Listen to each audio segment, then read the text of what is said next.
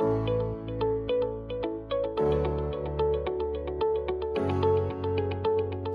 afternoon. Hi, everyone. My name is Cindy Martinez. I am the Dean of Students here at KGI. I am pleased to be sitting here with one of our current students, Viridiana. Viridiana, can you begin by introducing yourself and your background? Hello, good afternoon, everyone. Thank you, Dean Cindy, for the wonderful introduction. As you mentioned, my name is Viridiana Murillo. I am a first-year graduate student here at KGI. I'm enrolled in the Masters of Human Genetics and Genomic Data Analytics, the MSGDA program.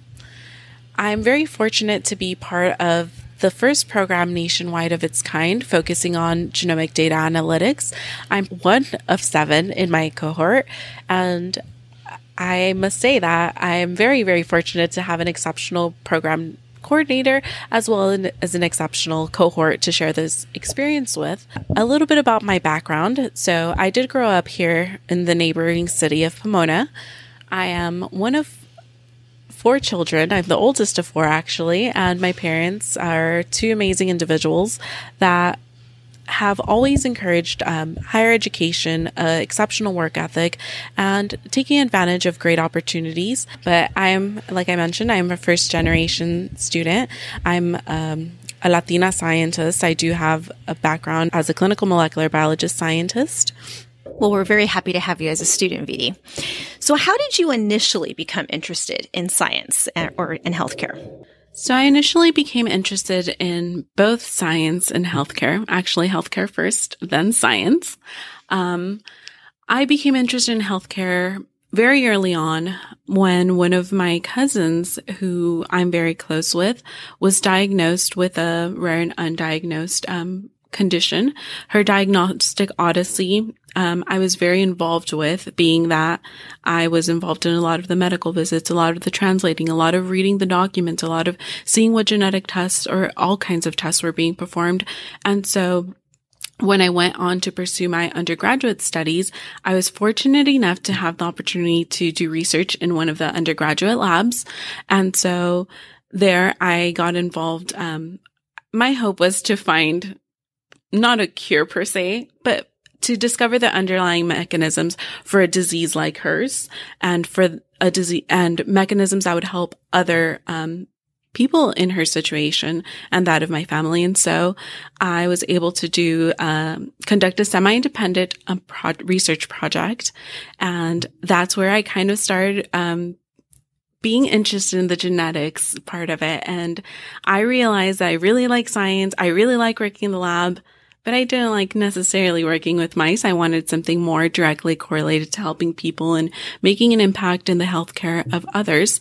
And so I decided to then go into the diagnostic field. And so that's another long story that I might share some at another time. What type of activities are you involved in here at KGI? Here at KGI, I am a member of the Rare Disease Club, which is an organization that is recognized by the National Organization for Rare Disorders, also known as NORD. And as an organization, we support those that are affected by rare diseases through our Rare Disease Club education, advocacy, and research-focused programs and events. For example, I will be participating in the upcoming RDC NORD poster day. So I'll be presenting on a syndrome called Ohtahara syndrome, which is an early infantile epileptic encephalopathy. And so I'll be talking a little bit about what the disease, what it entails, the prevalence in the community, and basically just making it an educational experience for what Ohtahara syndrome is.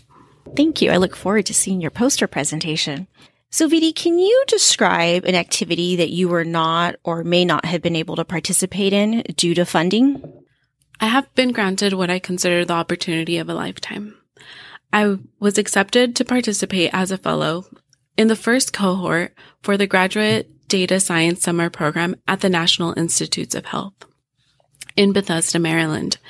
And so for me, this is a great opportunity that I personally, even though I applied and even though it's something I've always dreamed of in some capacity to be at the NIH, to participate in the NIH programs, I didn't really know if it would be a possibility. So sitting here today and sharing these news is both an emotional and very exciting time for me.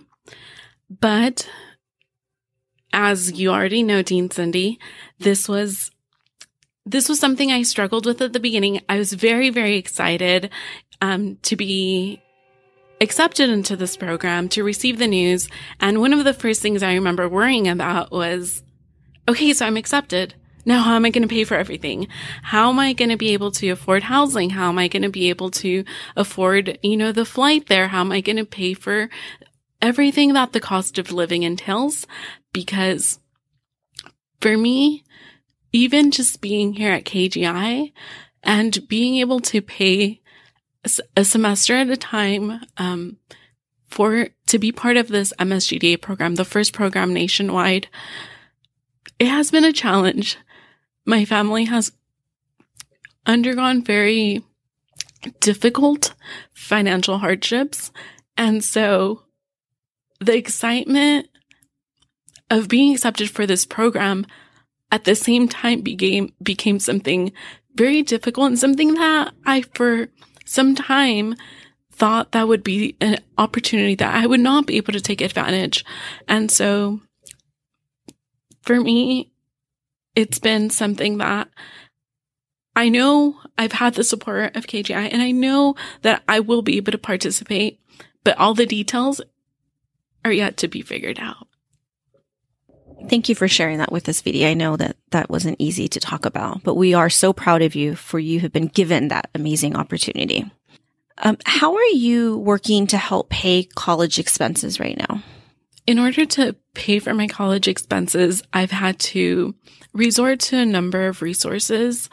Initially, when I first started here, I developed a very extensive Excel sheet with a number of scholarship opportunities sorted by month. By the time they become available deadline, I went through our KGI Twitter account that listed the scholarships. I went through other sources. I contacted some mentors and people I've met along the way. I looked on the SOCNAS website. I really tried every way to collect and compile these scholarship opportunities. And since before I even started, the moment I knew I got accepted, I started looking into these opportunities, applying for these scholarships. And I have also, in addition to that, regardless of the fact that my program highly discourages us working due to the strenuous curriculum, we do have a lot of units. For example, this semester I'm taking about 18 and a half units, if that's correct, 18 or 18 and a half. And so most of my days are spent studying, doing homework for my classes, preparing for my lectures, being a student. So we hardly have time outside of that. But because of my situation, and I have to work. So I was given the opportunity to be a graduate student assistant, and it's been difficult. In addition to that, I recently started taking up a hobby where I craft. And so I started, making that publicly available. So, I used to make my own gifts for people, customizing mugs. And so now I've made that, available to other people who want custom mugs. And so I'll help do that as well. So it's been a number of things that help me pay for college. Vidi, you are such a hard worker. I commend you for that. Can you please talk about how you would benefit from the Student Success Fund? Having the opportunity to benefit from the Student Success Fund would allow me to worry a little less because, I tend to worry just naturally. It's just who I am, but it would help me worry a little less in terms of if I had the funding through the Student Success Fund to not have to worry about how I'm going to pay for the rest of the housing at the NIH, how I'm going to get to the NIH, in terms of travel and costs and other expenses, then I could spend more time focusing on my classes, on ensuring that I am successful, in excelling in my curriculum and what it is like to be part of the MSGDA program. So I think that would be the first thing I would focus on because the NIH is upcoming. but if I could benefit from that, having that support to get to the NIH, like somebody here said, team getting VD to the NIH, that would be wonderful. But I feel like if I couldn't benefit in that way, I could also benefit in helping support my academic endeavors here at KGI. And lastly, if you could personally thank a donor who contributes to the Student Success Fund, what would you say? If I could personally thank a donor who has donated to the Student Success Fund in order to help me and others like me, I would say thank you. Thank you for your time. Thank you for your generosity. And most importantly, thank you for your contribution. Thank you for helping things like allowing me to travel to the NIH, to be able to take advantage of the mentorship of world-class researchers and leaders in our field. I would say, thank you so much. I actually can't find the words to thank you enough for making this possible, and for continuing to support students like me and others, because I feel like a lot of the times being in my position, it's not only about me and the opportunities that I have, but knowing that there's others that look up to me, showing them that it is possible. And so you're helping me directly, but indirectly helping others in similar situations, showing them that it is possible and that despite the adversity, there are caring people. There are people who want to see us succeed and ensure our success. So thank you once again for making this possible, because it takes a village. Thank you so much. To contribute to the KGI Student Success Fund, go to kgi.edu/Student Success Fund. Again, that's kgi.edu/Student Success Fund.